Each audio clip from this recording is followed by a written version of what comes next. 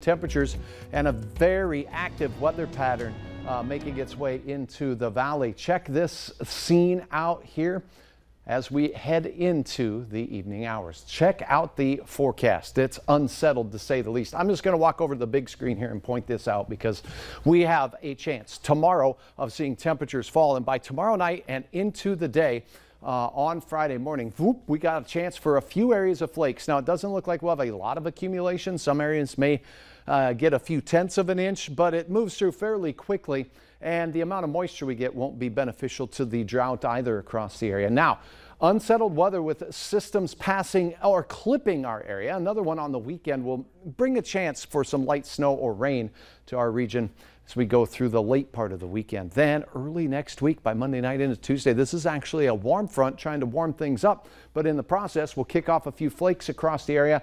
It's when the system exits out of the Rocky Mountains when we'll have an increased chance at seeing some more widespread rain. This could be beneficial to our drought conditions here in the valley. Any moisture would be, but more and more of these systems will be releasing out of the Rockies into the central and northern plains over the next few days, and that is why we said it's going to be an unsettled pattern next week. We'll keep you posted on to that. Right now we are enjoying a gorgeous setting sun on this 2nd of November.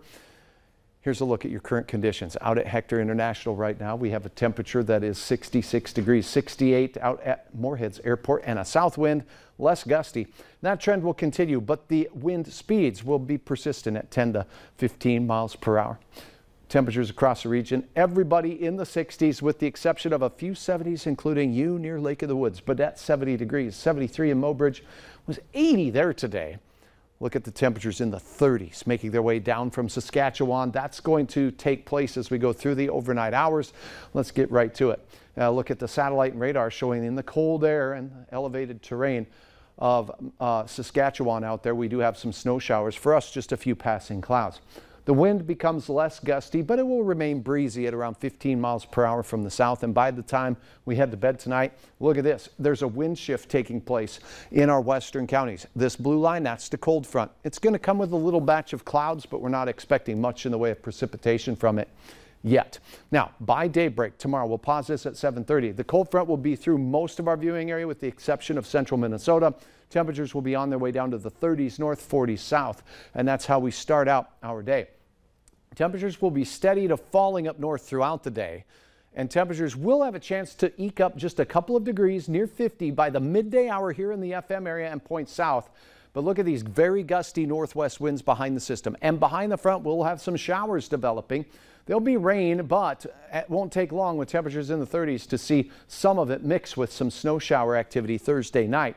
Temperatures will be falling for most locations as we go through the afternoon, and it's tomorrow evening, pausing this at 9 o'clock, when we may see a dash of shower activity in the form of flakes make their way through. Again, very little accumulation.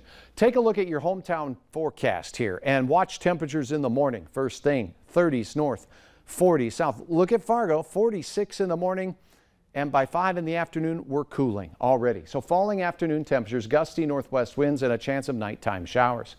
What do you see in these clouds? 8-year-old Kiara snapped this. Says she saw a ghost. Really cool photo there. Thanks for uploading. Okay, falling temperatures. Morning showers will be exiting on a cool Friday, but quiet through the weekend until Sunday night. Now, don't forget to turn those clocks back Saturday night into Sunday morning.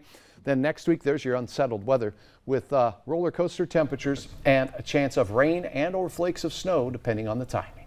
Fall back. Remember that. Fall back. All right, thanks. Later on Valley News Live at 6, with Election Day right around the corner, we take you back to a piece of voting history in Minnesota.